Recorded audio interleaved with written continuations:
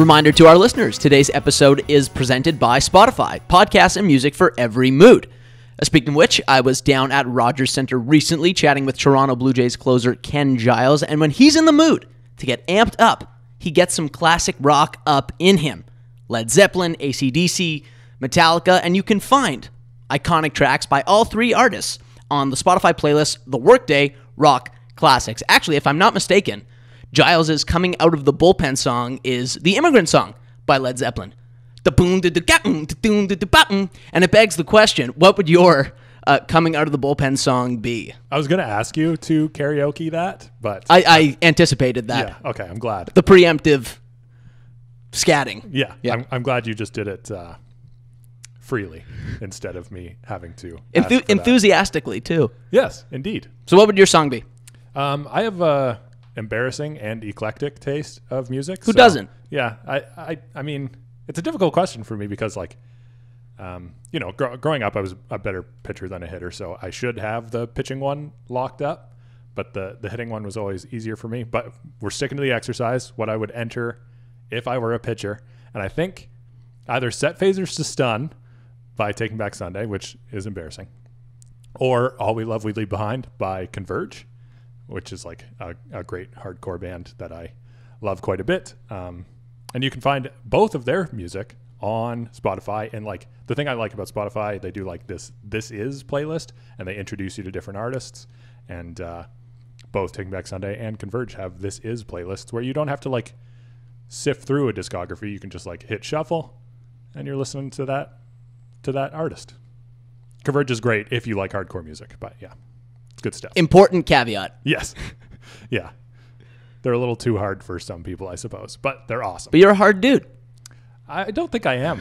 I really don't. You're not. No. That's not an accurate characterization. Anyways, pivoting a little bit here, we are nearly 1/3 of the way into the season, which means, per the law, it's time to freak out about the New York Mets. Things were supposed to be different for the Mets this year after successive fourth-place finishes in the National League East. Brody Van Wagenen, their new general manager, significantly overhauled the roster this offseason to get them back into contention, notably adding Robinson Cano, Edwin Diaz, Wilson Ramos, Jed Lowry, bringing back Juris Familia, and adding those players to a roster that had a strong rotation and some pretty promising up-and-comers. Fast forward a few months, the Mets are currently 23-25 with a negative 15 run differential. There are whispers that second-year manager Mickey Callaway, his job might be in jeopardy, and it's tempting to chalk up their nascent struggles to, well, they're the Mets. They're allergic to success. To me, though, the Mets' mediocre start isn't a continuation of their tradition of failure, though. In fact, I think the alarmism about the Mets' start is somewhat overblown. To be sure, a lot of things have gone awry. Jed Lowry hasn't played a game yet. Wilson Ramos has been bad. Robinson Cano has been bad, and as of this morning, is now on the injured list. Seems like half their team is on the injured list. Jeff McNeil's gone. Michael Conforto's out with a concussion. Brandon Nimmo's hurt. But in spite of all that, amidst all that, there have been a lot of positives, too, notably the emergence of Pete Alonso, who made the roster out of spring training somewhat unexpectedly and has been National League Rookie of the Year candidate, if not one of the favorites. The emergence of J.D. Davis, the continued growth of McNeil and Conforto, who have been incredible hitters this year. And so even with all that misfortune that they've navigated early on, the Mets are only 2 games below 500 and only 4.5 games back of the division-leading Philadelphia Phillies. I realize I'm liable to get owned for this later on, but I think I still believe in the Mets a little bit. I'm with you 100%. This is a completely different team for all the reasons you listed. This is not an Alderson-run team, and I don't even attribute the failures of the previous regime to Alderson. It seems to be a trickle-down from the Wilpons. The Wilpons still remain, but I do think, Brody Van Wagenen is trying to do his best. He extended DeGrom in the offseason. That's something that, the Wilpons would have seemed not willing to do pre Van Wagenen, and just a series of kind of misfortunes have kept them a little bit behind in the race. This is not a disastrous season, and we're only less than a third into the season so far. So yeah, I I can absolutely see this team still winning the division. Yeah. Like there's nothing holding them back. And honestly, when everybody's healthy, Jed Lowry has not played.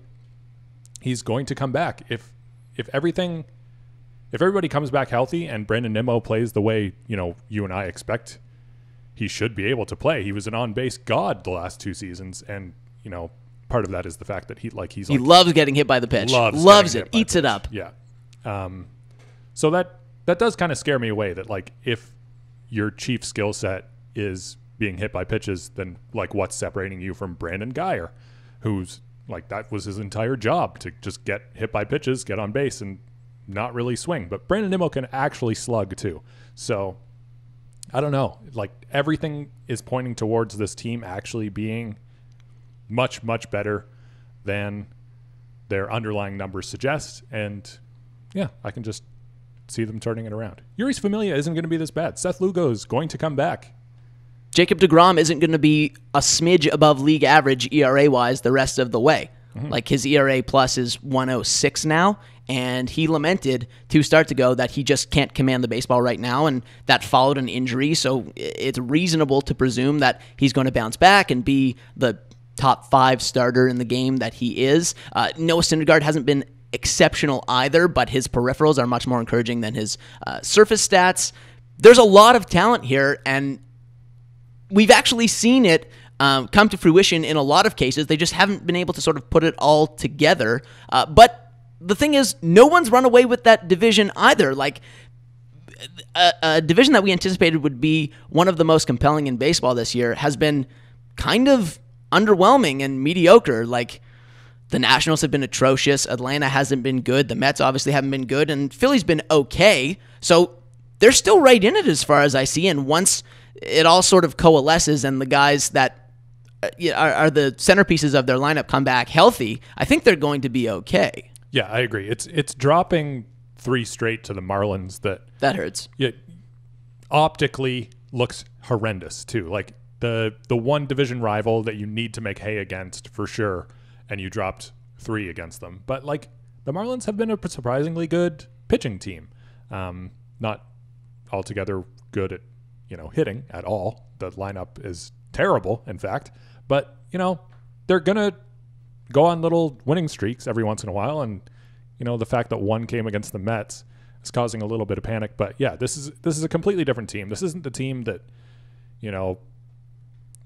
ruined Matt Harvey anymore. This isn't the team that, And that's the thing, is that, like, the tradition of Mets failure seems to be intertwined with mismanagement, right? And we've seen instances of that over the years, notably like them refusing or them being unable to get Noah Syndergaard to take an MRI a couple seasons ago when he was feeling discomfort in his arm, and then he takes the mound for his next start and tears his lat muscle, and then he's toast. Like that's embarrassing, and that's emblematic perhaps of a team that doesn't know what it's doing, but that's not the case here. This is just guys getting hurt. And, even looking back at their tradition of quote-unquote mismanagement, like, the Yoenis Cespedes deal looks bad now, but, like, who expected or anticipated or could have anticipated that his hip would give out and he wouldn't be able to play? Or who could have anticipated that David Wright's body would just stop enabling him to play baseball professionally? Like, it's easy to point at these, like,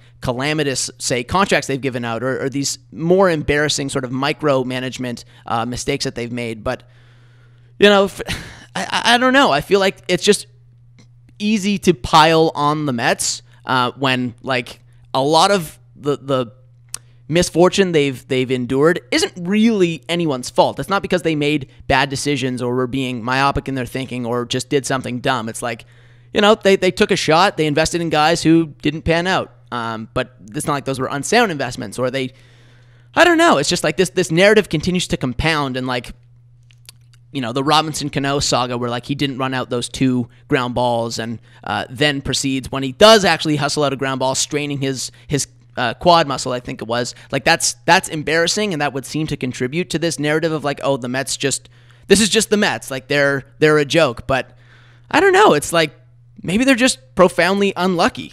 Yeah, I kind of wanted to talk about that, to be honest, too, because, like, he didn't run out basically a swinging bunt that barely stayed fair. He thought it was foul. Yeah. Yeah. And like, he would have been out anyways. I don't understand the yelling at a veteran player to hustle down the line on a sure out anyways. I don't get it.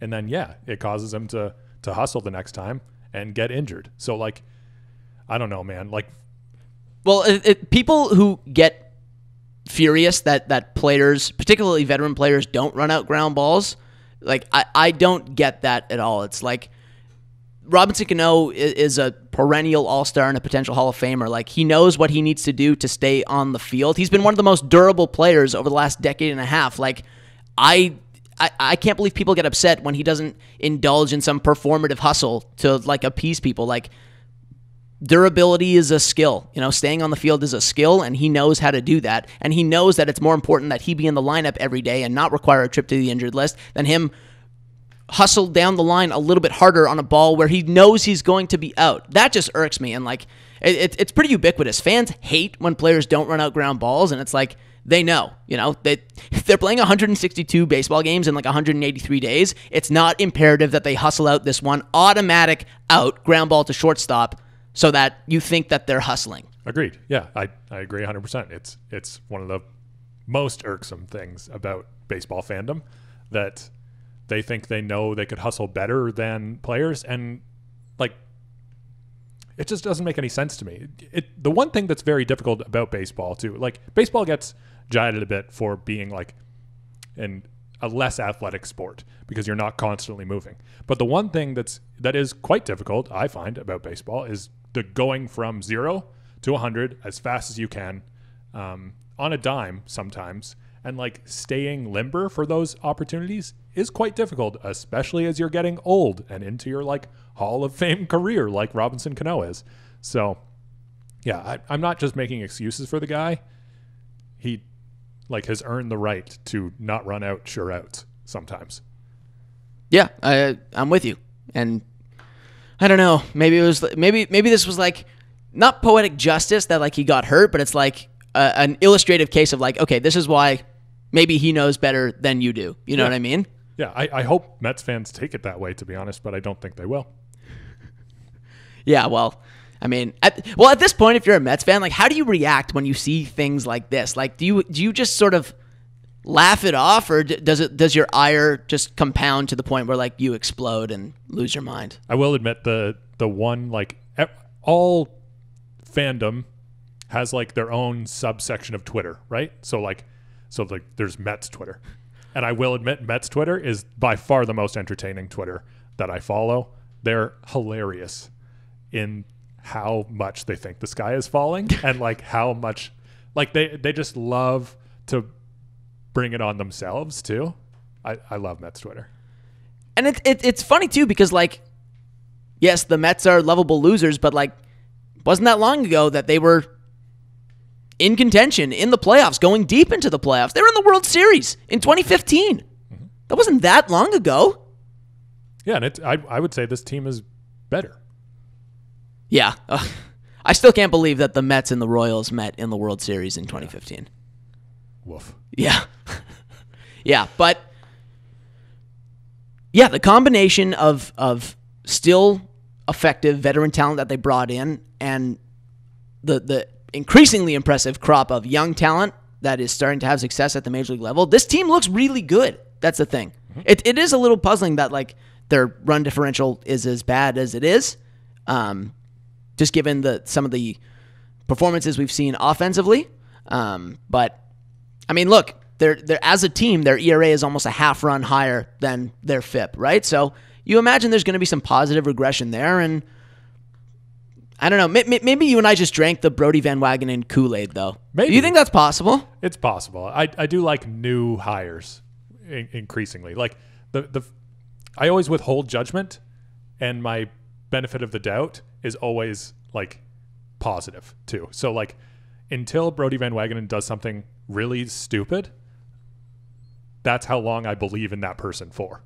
So, like, yeah, it has caused me to get burned many times. Also, if I may, heading into the season, the only criticism of the Mets really was how weird their signings were. Like, they increasingly spent on, like, bats that they quote, didn't need, like Jed Lowry, so that they have to play Jeff McNeil in the outfield and stuff like that. And now the depth is the only thing holding them together. So, like, yeah, they were playing Rajai Davis and Carlos Gomez last night. And Rajai Davis hit a 3-run homer, too, which was, what an unbelievable story that was, eh? He, like, starts taking batting practice in Lehigh Valley, gets the call, hops in an Uber, like a $243 Uber from Pennsylvania to Queens, gets the game in, I don't know what, the 5th inning? Yeah. And comes off the bench and rips a 3-run homer off Sean Doolittle? I don't actually know. I believe it was. I didn't watch the end of the game. I saw that it was 1-0 and was like, nah, I don't think the Mets can do this. Yeah. Which you should never trust the Nationals bullpen either. The Nationals bullpen is hot dumpster garbage. fire. Yeah. Yeah. But, sorry, coming back to your I'll withhold judgment until he does something stupid. I'm not prepared to call the Diaz-Cano deal stupid just yet. I'm really not. But having said that, Jared Kelenic, who was the centerpiece that they sent over to Seattle, is currently rocking a 944 OPS in the Sally League, which is low A, where he's 2.5 years younger on average than his competition. Yeah, terrific. High school hitters are incredibly difficult to come by. Whatever. Cano and Diaz. Yeah. For a high school hitter. I still believe. I wasn't condemning him. I wasn't vilifying him. Yeah. I'm just saying. Yeah, I don't know. I'm not saying anything. I'm just making an observation. Fair. Not advancing a point. I'm not a big Kelenic guy, but I'm also not a big Mariners guy. Yeah. So anybody the Mariners choose to like, I'm like, oh, that guy's garbage. Other than Marco Gonzalez. I do quite like Marco Gonzalez. Mm-hmm. Yusei Kikuchi, he's been much better lately, too. Sure. And even Malik Smith, he's on that team right now, right? Sure, why not? Yeah, I do like Malik Smith. Edwin Encarnacion's been amazing, right? Yeah. They were allegedly keen to get rid of him, and he's been one of their best hitters. Yeah, but because they were keen to get rid of him, they don't get credit for him. Dan Vogelback, that's a little bit of vindication. No. He's been great. Yeah, no. I'm not buying. So, if the Mets are in this position in 2 months, not 2 months, I guess. Well, yeah, about 2 months. And the trade deadline is nigh, and they're 4.5 games back of, say, either the division or wildcard spot. Do you see them adding? I think so. Yeah. I think in Brody's first year, Van Wagenen's too hard to say. I'm going to call him Brody. We're on a first name basis now. Broadmeister. Yeah. In his first year, it feels like it's the right thing to do to at least half-heartedly make a push. And if you miss, then you have carte blanche to sell off your potential like perennial all-star assets, if not Hall of Fame assets. But like you do kind of need to make at least a perfunctory push for a postseason spot, in my opinion. What do you think? Where are you? Yeah, I think so too. And like the avenues for upgrading, I feel like, are such that they won't have to give up much to get that improvement that could push them over the hump. Like, they just need to improve at the back end of the rotation and in the bullpen. Like, the lineup is mostly fine. Like, I'm a big believer in this lineup. And that's in spite of the fact that some of their more established names haven't performed that well, right? Or rather, perhaps it's because of that, because their young stars have really stepped up. It makes me believe that they can do this thing if their veteran stars just perform at, close to their career norms. But, they're not going to have to give up a ton to find a starter who is better than Jason Vargas, or to find someone who's better at the back end than Juris Familia has been this year. So, yeah, I would think so. You got to go for it. Like, you've clearly identified this 2-year window as your window, right? They brought in Lowry on a 2-year deal. They brought in Ramos on one with an option. This is it for them, like they're trying to capitalize on Jacob deGrom's prime. He's already 31, I want to say. Noah Syndergaard's going to be gone in a couple of years. The time is now, and 4.5 games is not an insurmountable deficit to make up down the stretch.